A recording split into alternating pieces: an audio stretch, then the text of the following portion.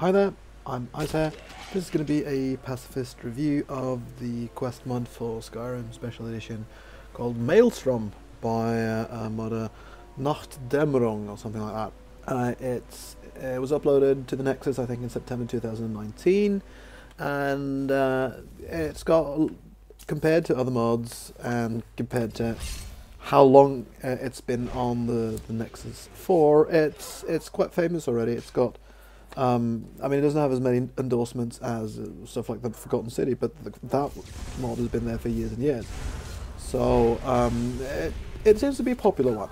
And personally, I agree. It's I like it. And one of the reasons I personally love it is that several of Nachtdämmerung's mods is that he often takes direct inspiration from Norse mythology.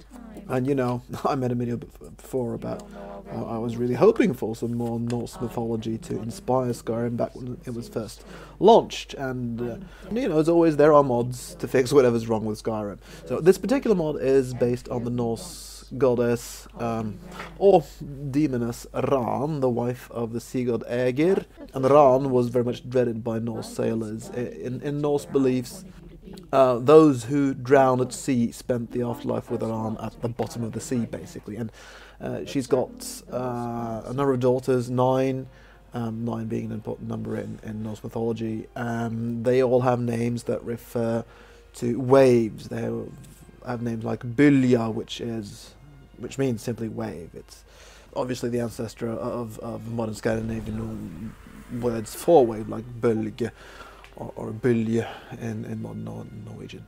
And these daughters of Ran have apparently the ability to pull sailors down to the depths of Ran, so she really represents the danger of the sea. So while the characters in this mod are definitely Norse, the story is very much the modder's own creation. What you do is you follow a party of adventurers and what do we call them, cultists, or like obsessive people.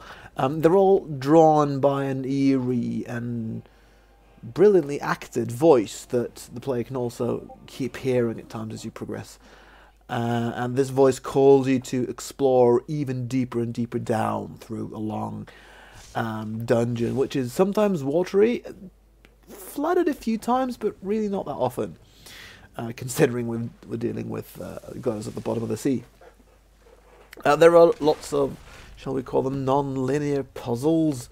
Like you have to go back and forth quite a lot, and that sometimes got a little bit samey or annoying. That's one quibble that I have with the mod. But on the other hand, the mod did a great job of creating a very, very compelling mood throughout the entire experience. And as far as puzzles go, you know, I suck at puzzles, and I still really got completely stuck at one point in the mod. I had to go check out another video to see how to get through that. And really the only reason I got stuck was that I wasn't really backtracking enough. It was quite early on, so I hadn't really learnt to go backtracking that much. In addition to being a quest mod, it is certainly also a companion mod. You've got one sort of vanilla voiced companion, and that companion follows you throughout the dungeon, and then at the very end you have the possibility of another companion. I'm not going to spoil anything, although if you read Introduction to the mod you'll see pretty quickly who that is. As a pacifist review, I have to say this is not really a very pacifist friendly mod either. Admittedly, you can bypass many of the enemies, and I also don't really object to the endless number of drowned, dead, and other varieties of undead foes here, even though sometimes it's really not that practical to sneak past all of them. And sometimes they do have to go down. They have a way of thanking the player for their release, you know, because, you know, they're sort of trapped in an unpleasant, dead or undead state, and better off being put back to sleep, I guess.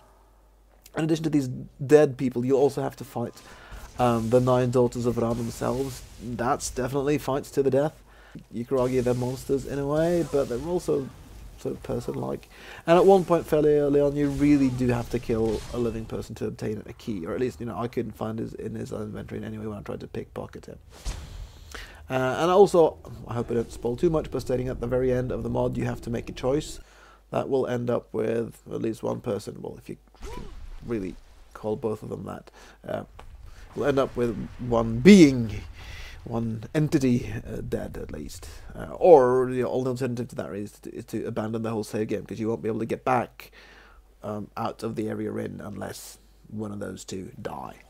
So yeah, summary, doesn't have the greatest pacifist potential, maybe 4 out of 10 in that regard, but final verdict is it's a very eerie, very compelling adventure. It's got the possibility of a admittedly scary but very interesting companion at the end. So I did like it. I'd give it an 8 out of 10, and you know, I might bump that up to the 9 out of 10 just for being, you know, Norse mythology inspired. Alright, that's it. Peace out. No idea when the next video is going to be, but until then, live and let live.